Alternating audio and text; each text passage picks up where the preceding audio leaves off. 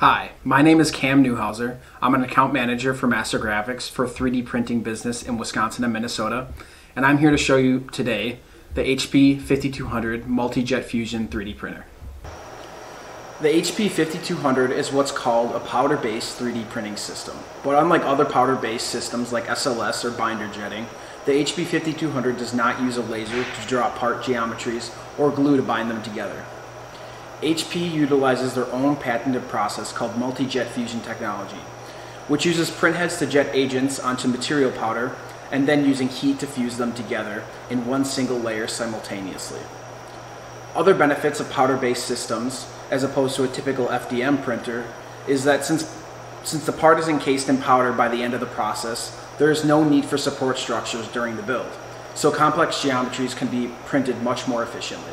Before we start printing on the HP 5200, we have to fill the build unit with our desired material powder.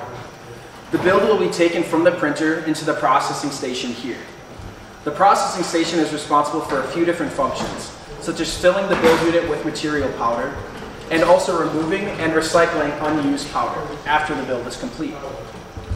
First, we push the build unit into the processing station, and after that we follow the prompts on the screen and attach the hose inside here. This post-processing station is 100% contained and makes filling and removing powder a much cleaner system than most. Once filled, the build unit is brought back over to the printer and the build can be started. Once the filled build unit is back in the printer, the build file is sent to the printer and we can begin. When printing, the machine will pull powder from inside the build unit up on top of this plate in a thin layer, about 3/1000 of an inch thick. This plate will move down as more powder is subsequently put up on top in other layers. These lamps here are constantly holding the temperature to the powder to just below its melting point, bringing it close enough to almost have a reaction. After the powder is spread in a thin layer, the print head here will slide across and jet the agents onto the powder according to the geometries of the part you are making.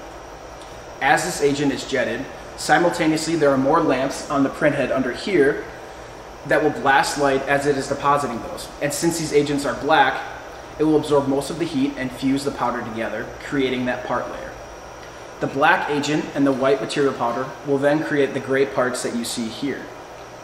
The ability to print a single layer in one 8-second pass is what sets the multi-jet fusion technology apart from other systems with regards to speed.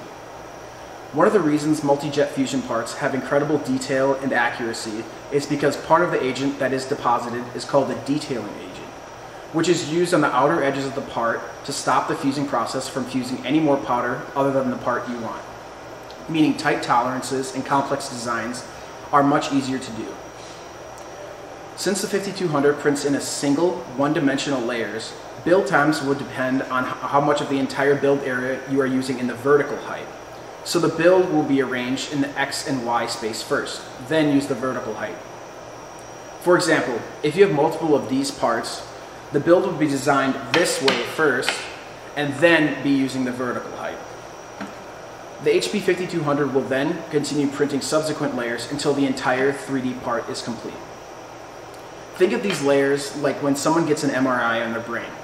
Doctors can see your brain in thin layers, and all of these single one-dimensional slices put together makes up the entire 3D figure of your brain. The print head, which functions just like a regular 2D printer, will print whatever needs to be in that sheet and will take the same amount of time to print if you type one word on a page or hundreds of words on a page. After the build is done, we have to cool it in order to begin unpacking the parts from the powder safely. There is a few ways to accomplish this.